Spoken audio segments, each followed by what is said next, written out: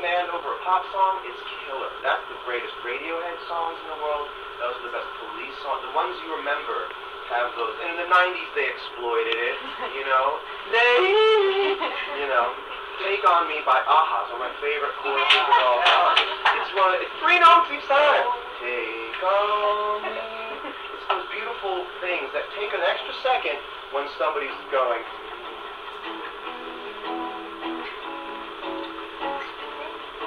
See, it's take.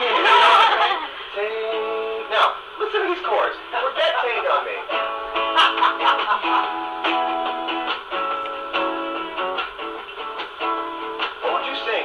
Sing what that song is, and it's beautiful, but it takes a little extra time, and it's also Swedish. Norwegian.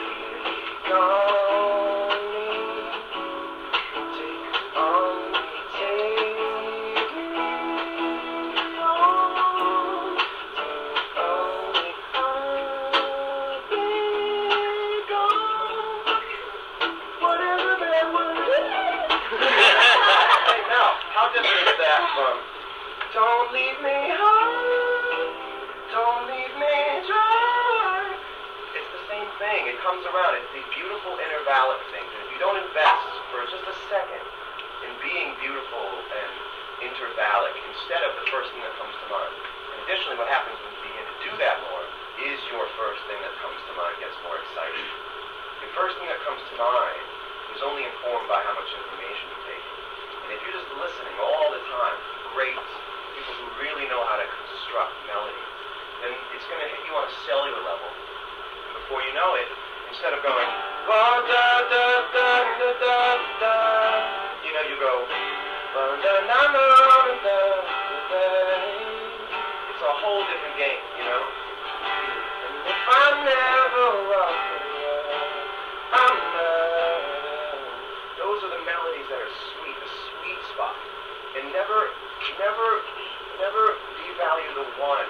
The one is where you always want to be. You're right, the rhythmic one of the beat, but also the melodic one. Here's some that we went over this last night. The minor 6 as a B section. I'll start to hear it all the time. So this is your 1.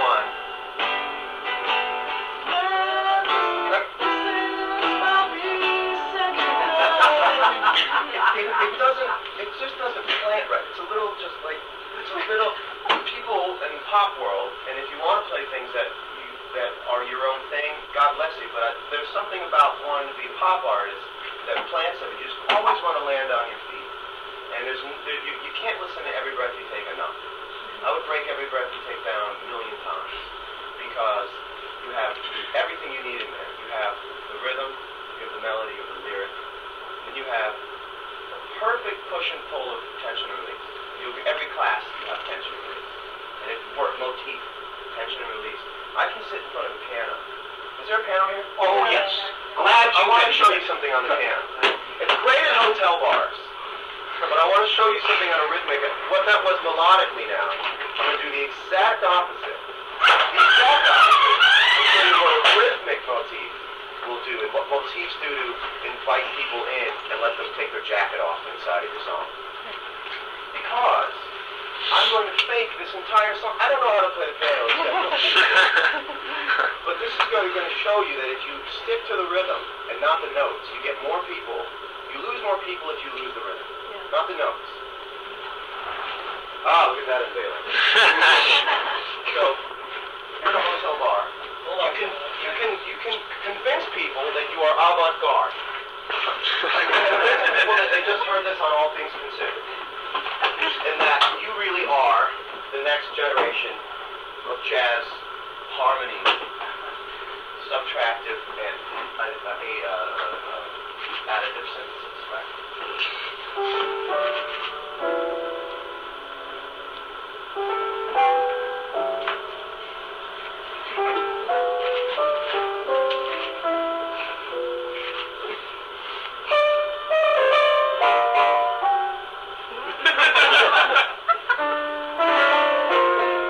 Just my class, son.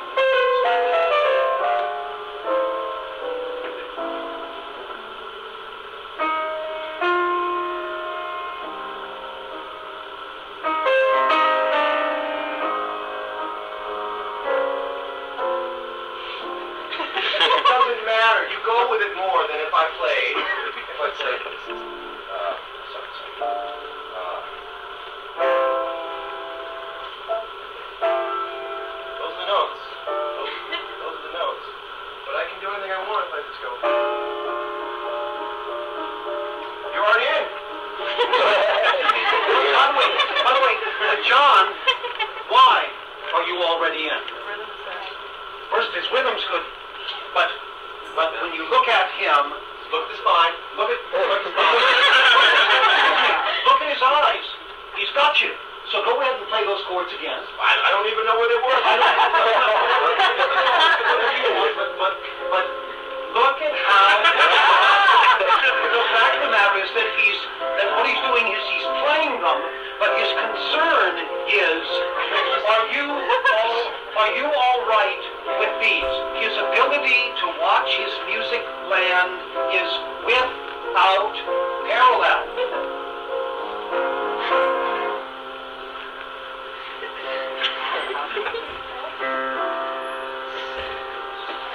So you can fake it. It doesn't.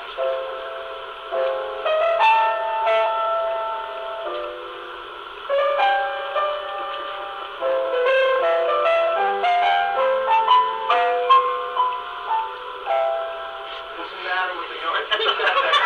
Rhythmic motif. It started out with rhythm. It started out with drum circles and smoke signals. That's the primal part of being a musician, is the rhythm. And if you lose the rhythm, that's the sort of the thing I was saying about breaking a string. If you lose the rhythm, if you come off the rhythm, people just get spooked because they go on this trip with you. You can take them the whole night. You lose the rhythm when you talk too much. I don't talk until after the second or third song. You just want to. The more songs you can run together, putting a hit next to a hit is like 3 songs in one. The more momentum you can get. And when something happens, you break a string. You're in charge of that rhythm, not just as the music for the whole show. And I promise I'll come up with a full song to play. But does anybody? I always want to make sure there's no questions. Any questions? You first, please. Like listening back to some of the stuff in like Atlanta when you were writing things here, you incorporated bass lines on top of your guitar playing, but then also utilized the percussive side of the guitar.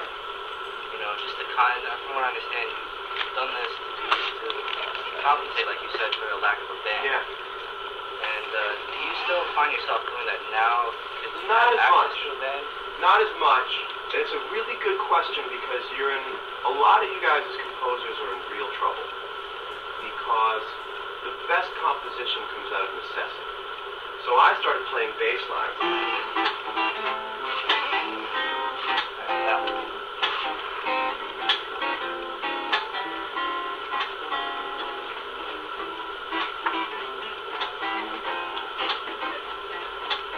So I did that because I didn't have a bass player. But I'm scared now for you guys because you can have a bass player, you can get GarageBand, you can get... Your ability to publish music really fast is a scary thing because you don't need to learn how to play with the right hand. It's all right hand. It's all... That's just right hand stuff. And you know, I try not to be too over percussive because I think it gets cliche. But if I had GarageBand, I could call a loop up, and I could call a bass line up, or if I could loop something that I'd played, I wouldn't have had to dig so deep into composing as a way to get out of a corner instead of just clicking on something and going, oh, there's a bass line. There's a whole other fear being able to publish your music and call it something and put it out. There is such thing as incubation process for a song. There's an incubation process for an artist that's frightfully short now. But all that stuff came out of necessity. Now, I work in opposites. I think you all work in opposites. You go too far this way, I need to hear this. You go too far this way, I need to hear this. And I've gone really far into all 6 strings. You know, there's a lot going on. That's a lot of action because I wrote it in a trio.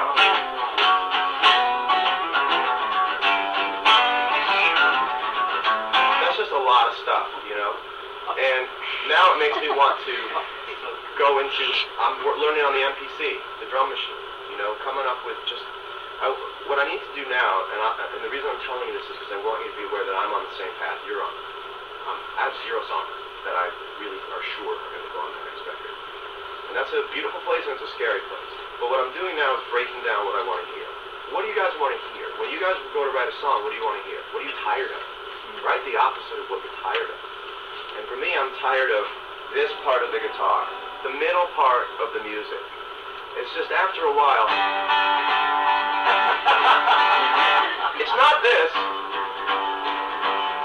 That I can accept, and you know, it's these things. It's the guts of it that really start to annoy me. It's never in tune, and it's always somehow the way a guitar is tuned up. It's not truly sympathetic. There's always something.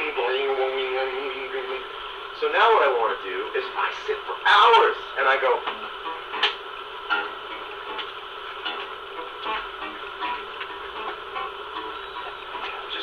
There's no middle. And it's refreshing. You know.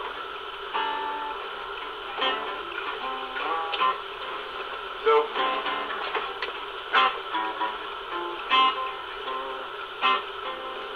And everything else is implied now. It's really easy as a guitar player to go. But how about.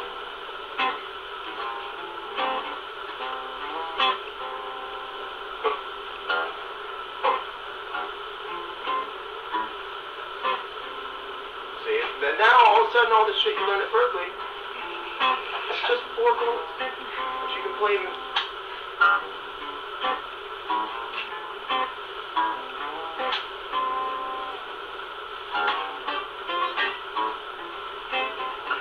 You're still with me because I haven't blown it yet. Because I haven't gone, you know. And that's another thing about acoustic, is soloing on the acoustic kills me. I never solo, very seldom solo on the acoustic unless I'm at a radio show, and I'm just trying to, again, you can sell off your integrity in little pieces if you want for the crowd to come with you. If I'm playing a radio show, I'll sell off a little integrity. Now, when I'm playing, I want to run through the house, there's not really a solo there. In the top of my lungs, this is really just a ditty, right? But if you're playing a show and you want to grab people, and you know that, okay, maybe what people like is a little bit, maybe you know better. But no, you don't, because you're not them. So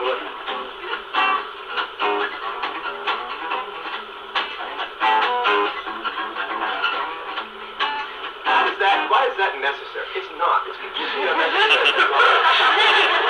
But if you really want to, it's the beginning of the mindset of the give and take. You know, if you want to be a popular musician on a record label with a business plan, there's a little bit of the give and take, and knowing when it's time to go, okay, here's the gratuitous thing. You don't have to sell out all at once. You can do little selling off of a little bit of your stock for one song. You know, that's all part of the reading of, okay, I'm in a radio show. These people do not know my influences. These people do not know my deepest album cut. So you know how to pick your set. Daughters, Waiting on the World to Change, Body is a Wonderland, No Such Thing, and Why Georgia? And that's what's going to happen. The moment you decide, no, you're sort of done. The moment you decide that you're going to set the mandate. It's a very dangerous thing when you come up with artists and they go, well, I'm going to change that. Really not. You know, it's always been that way. The more popular you are, the more people are going to come in. The less popular you are, the more creative the individuals who are giving the compliment will be. But it depends on what you want and how you want to define it. Do you want Spin Magazine to put you on the cover, or do you want People Magazine to put you on the cover, or do you want, you know, that's not really a good example, but Rolling Stone Magazine. In your case, particularly, it's not a good example for me. I remember when People Magazine used to be sort of a good man. It used to be about like good stories, you know, missing soldiers coming home, the hog, the deaf hog who befriended the blind turtle. And, but, well, like I said, I said last night to myself, actually, I was thinking about all this stuff. I was like, well, I am rich and famous, but I'm not rich from being famous. And that's a distinction. Amen. I think that's the reason I'm still standing and still playing music, still filling the places. And I go, oh, so you really don't care? You didn't read the thing that said that I was the guy? Well, then, play on, well. So, sorry, one of the things, just sure, we can stay here. Excuse me, I have until 4 a.m. tomorrow morning. So one of the things that again, that I love to just point out, because these are, in fact, many of these people are my students. One of the things that I want you to keep watching about, John, is how when he plays, he's instantly in time. When he speaks, does he use his hands at all when he talks? Is he molding out what he says every time he says something? Is he in flow and in motion all the time, and does it make him attractive to watch? And the answer is, you bet it does. His internal time is so good. It's as good as any I've ever seen. And he gives you so much stability that then, so when he does one of those fancy licks, the fact of the matter is that he may be on it or off it. He may be hitting it or blowing it, but it doesn't matter because his internal time is so straight that he'll find it again and find it right away. We have any guitar players here? Anybody love Stevie Ray Vaughan? Listen always, always, always to his respect for the one. What do you mean by respect? I'm not... Where the one? Well, the rhythmic one. Okay. If you're a guitar player, right? And you know, right? You know. Yeah, but let's say you start that a lick later, you have a beat later. You're gonna go one, right? His ability to always respect when, especially when you're playing alone, if this is.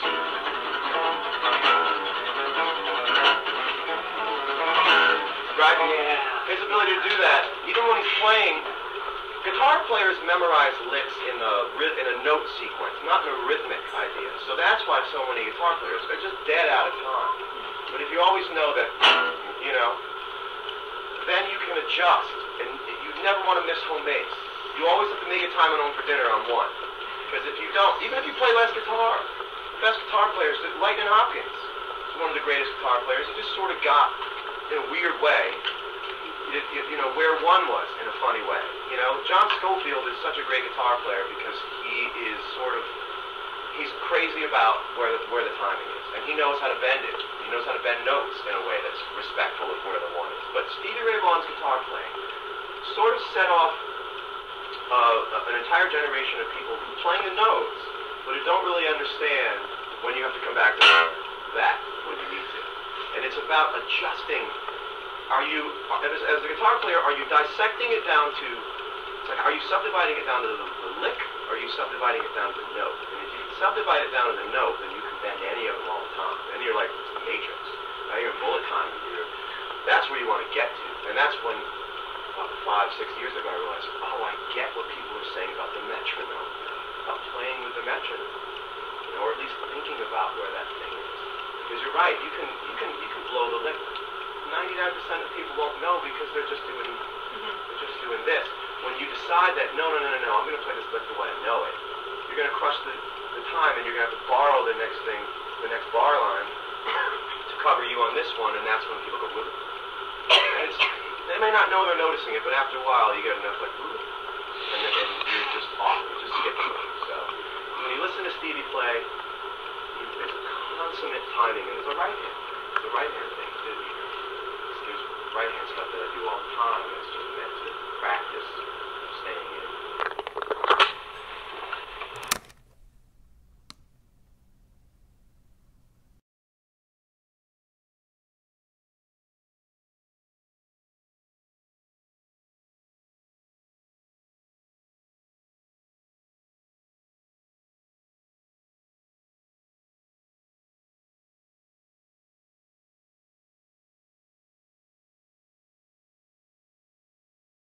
Anybody questions that, look at REM, and I'm not knocking REM at all, but if you were to take away the huge visual presence that REM has throughout their career, thanks to great taste from, you know, Michael Stipe's an artist, he's an art man, he's a design guy, you kind of have a Southern rock band.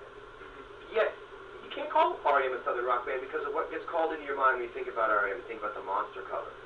Think about Automatic for the People. Think about the REM logo, the stickers. The Radiohead is at least 50% graphic design. It's very suggestive. I think it's strange to have a logo for a solo artist. I think that's odd. I think being a solo artist is a very tricky thing because you are the brand. And it's an interesting thing to mimic, to sort of balance being the person and being the brand. Whenever I see a solo artist have a logo, it's very odd. I have sort of a logo. I've given into it. but I think that solo artists should have names. You know, the Eric Clapton logo, the typeset from the old record, it's gorgeous. It was all done by hand. It wasn't Illustrator back then, you know. You think of the old James Taylor records. They're beautiful typeface. You think about Greatest Hits album. It's white. I bought this. What does it say? I've got nothing for you but my music. All I've got is my music, and don't you love that? How about that? Continuum is a very conscientious album cover. And to say, music by John Mayer. If you like it, you like it.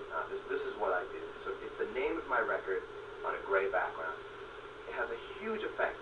If Norah Jones Come Away With Me, you know, I instantly see the album cover in your head because it's a great album cover, where her in the daytime in a poppy field, it'd be a different album cover. If it was a painting of a little girl, the control that you have over image is fantastic. The control that you have over self-image, nothing. You have no control over self-image, but you have control over your product. For me, I run a funny line because my product is my name. So you have to really be careful. When I see like Daniel Powder as a DP and it goes together, I go, are you a person or are you a bank? I don't understand. I'm not making fun of the guy. When going to logoisms, it's a weird, it's an interesting thing. On that theme, Jimmy Buffett, and what Jimmy did, of course, was didn't brand Jimmy Buffett. He branded Margaritaville. Right. And Jimmy Buffett. Margaritaville. So right. Margaritaville goes out there, it opens restaurants, it sells T-shirts, it sells beer, right. it sells tequila, and just as a quick aside, I asked Jimmy the other day about its gross per year. Sure. $200 million sure. a year. Sure. It is a very serious brand name. I'm sure. It's very tricky to be a solo artist and sell merchandise. Someone asked me about 5 years ago, they said, do you want to start labeling the shirts? We can take off the American Apparel logo and you can make your own labels. You can have whatever logo you want on there. And I said, no. I don't make shirts. I can't make shirts. Now, if I was a band, what are the things you can do in a band that you can't say? You can say, when you're in your band, my band, I'm in the greatest fucking band of all time. You can't say, I'm the greatest fucking solo artist ever lived.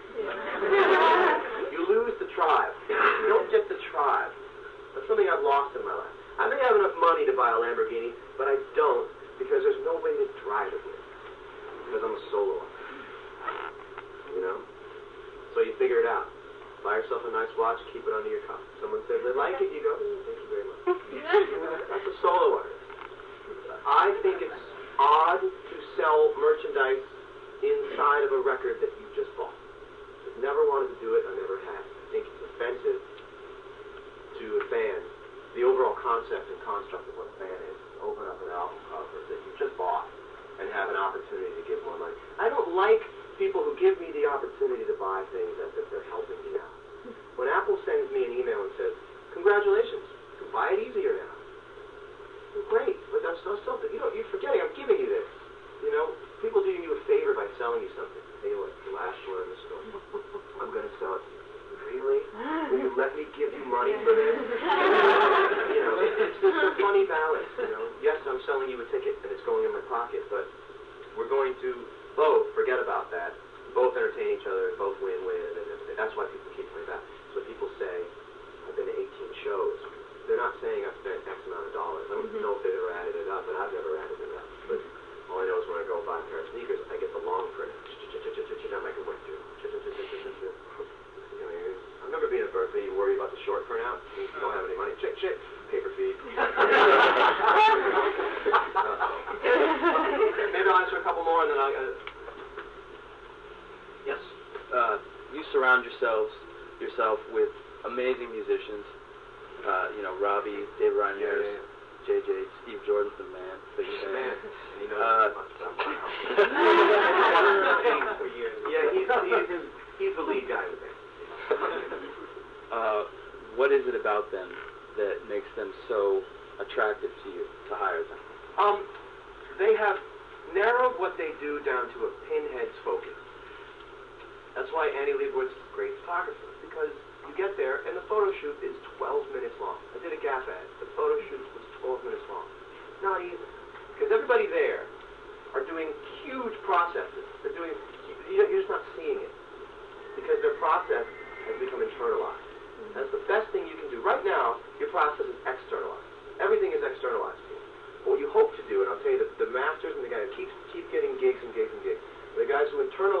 process into their own language, and they just show up. And what Steve Jordan's doing and what Pino's doing is they're running through crate after crate after crate of experiences and things they've done. And they're like random access, like hard drives, spinning up. Ooh, what record was this on? Ooh, maybe a Motown thing here. But they're not discussing it where it doesn't need to get discussed. And so that means that it's efficient. So efficient. We're all really efficient now.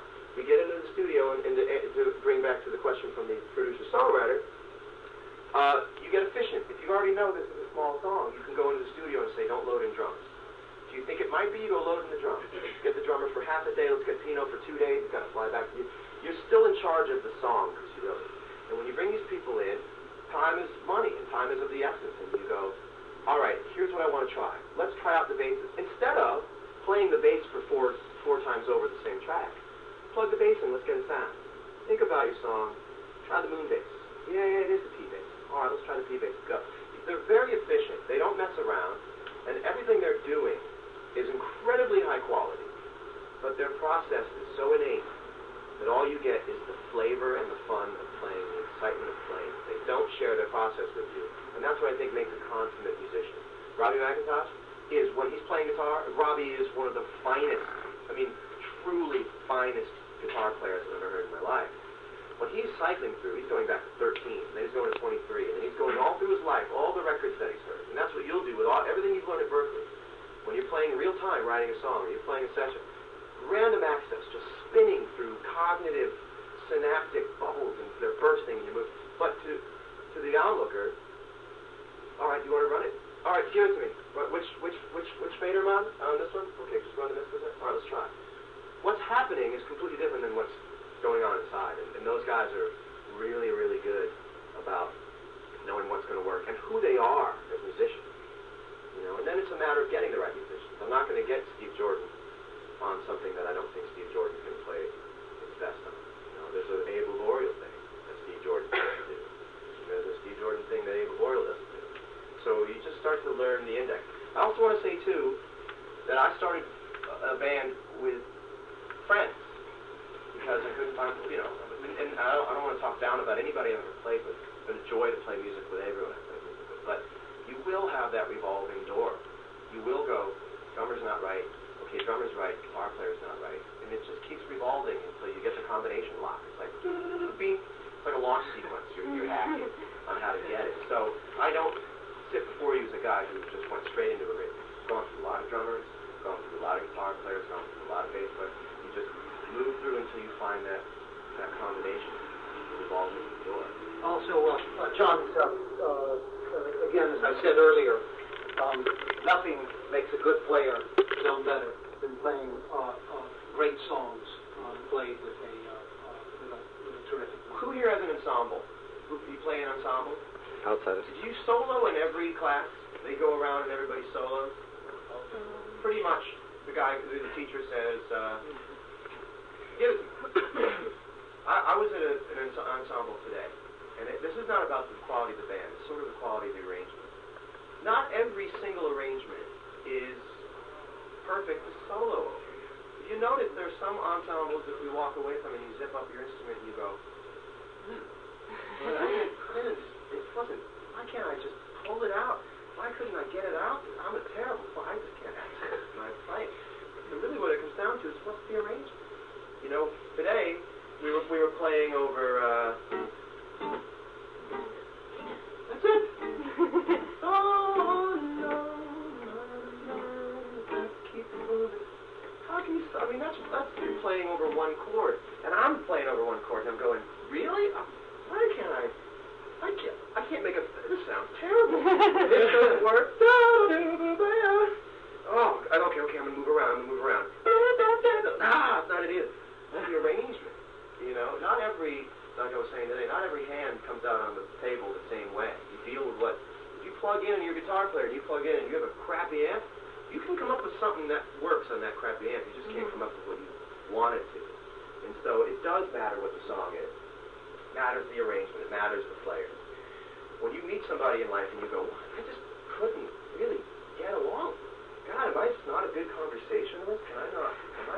It's them. It's them, and it's always them. If you know I know I'm a good conversationalist. Why there are people I meet. I go out. I meet people, and I go, wow, she's a good-looking girl. If you ever find yourself going back to zero, the blood pressure goes. So, what are you in town for? I'm in town. You're lifting a bone. Am I bad? No. When you're going, I know a better guitar player. Look at the arrangement, because you know what I can play over all day is one of the greatest four chords ever written is.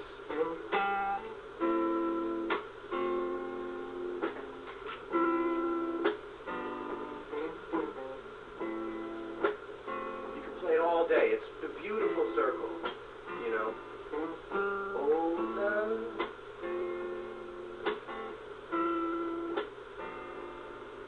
Oh, love. You can play on it all day. It's beautiful. It's so much fun to play on.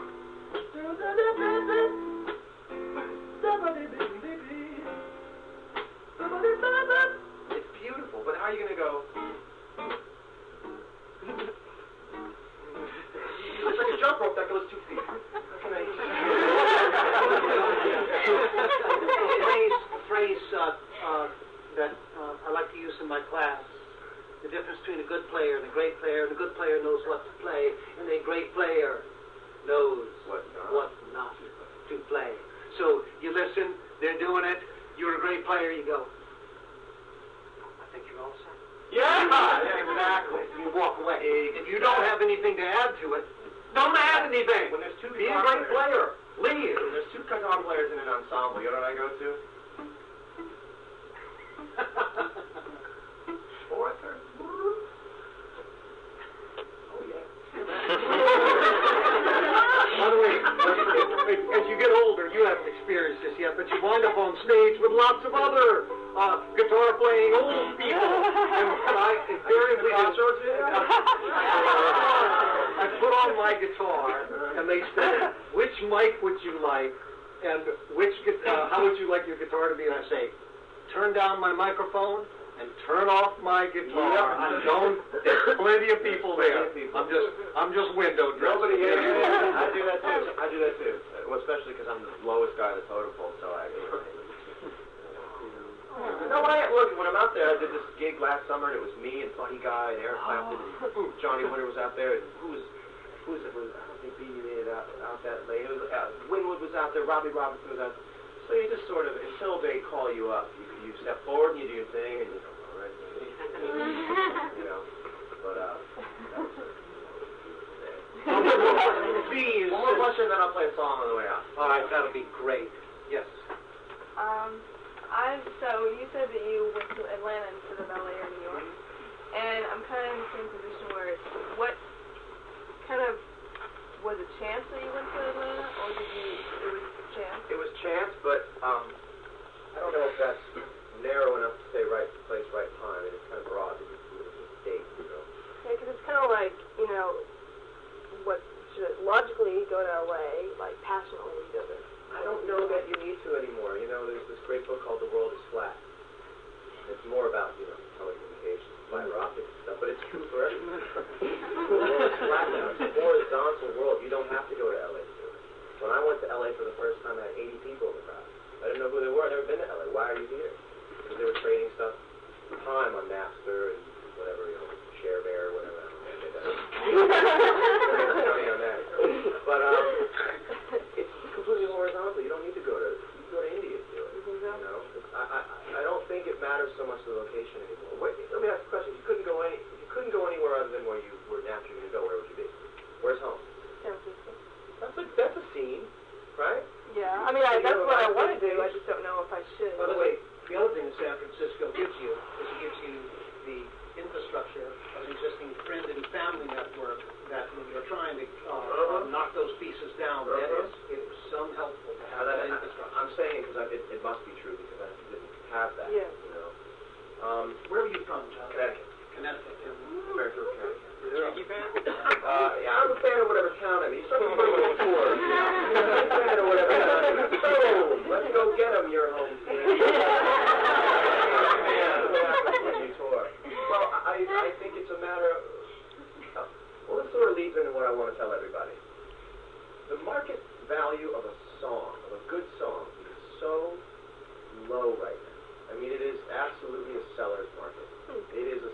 seller's market for songs because, so I guess it's high. The market value is high, I should say, because there's so few songs that really, truly connect with people.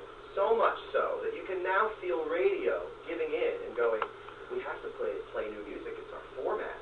We don't have enough new music. So we're just going to now begin to move down the list. And I think that's what we're starting to hear. So we haven't really had any superstars put killer. Rihanna, they're going to put every track from that record out as a single. Because no one else is, it's just lapping everybody. It's that good. And it's really good. That happens to be really good. Rihanna could win in any decade, anytime. But the bands that have songs that the American Idol bands they don't have some of those rock songs if you really want to put a song out that just has a chorus that repeats something 4 times, you'll have a person do 3 songs that have choruses that repeat and lyrics that really connect, and you'll have guys at your show in 3 months. You just will. If you have anything better than a long drawn-out chorus that doesn't... The worst chorus in the world to me, and I've said this a few times if anybody's doubling up on me, the chorus that just keeps going. Well, I went up to the body, the body, the body. It's just a laundry. It's just so... It's hitting something. It's so... That's what we're getting to, because the more lyrics you write, the less editing you have to do. And isn't that easy? To just take the editing sort of scope and just make it so wide and loose that you can just write whatever you want to write. But if I give you 8 lines, you're going to take 3 weeks to write 8 lines. If I give you 30 lines, you're just going to start going. Because now your scope is large. You sit all day. And I'm getting very, very lazy. And I think Nashville started it. I think people who came in and interpreted, like Garth Brooks writing, Shania Twain writing, they misinterpreted it. Because it was verbose, but it still held its point. Yeah. They misinterpreted it, and it became this sort of lost in translation version of a lot of information. I went down there,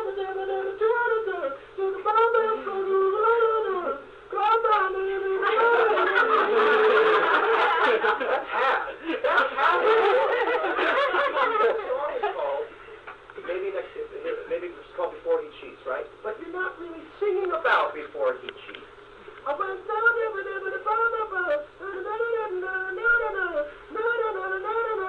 here we go. Maybe next time I'll think before you cheat.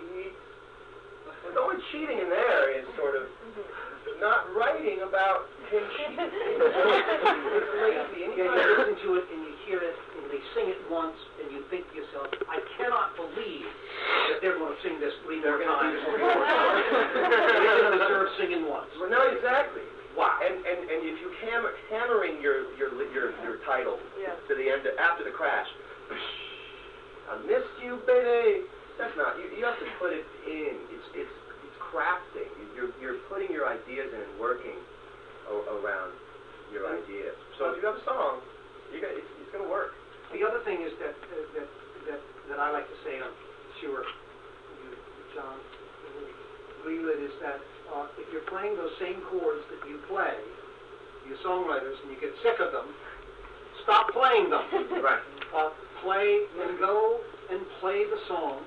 Get the real sheet music, the full sheet music, not a fake book, but the actual sheet music of the song that you wish you had written. Great. And then practice those songs. Practice them, learn them, and then steal them. Thank you. Make them your own. If you learn the template, you can reverse engineer anything you want.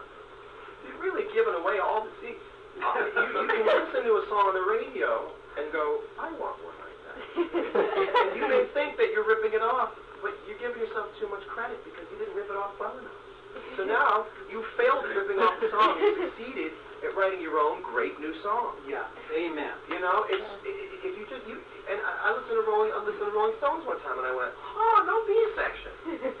I like that. You know, Rolling Stones are great about getting to the point. Yeah. They really get straight to the point. 2 things that happen too much right now in songwriting are B sections. I think in young songwriters, B sections and bridges. B sections and bridges are not worth as much as you think they are.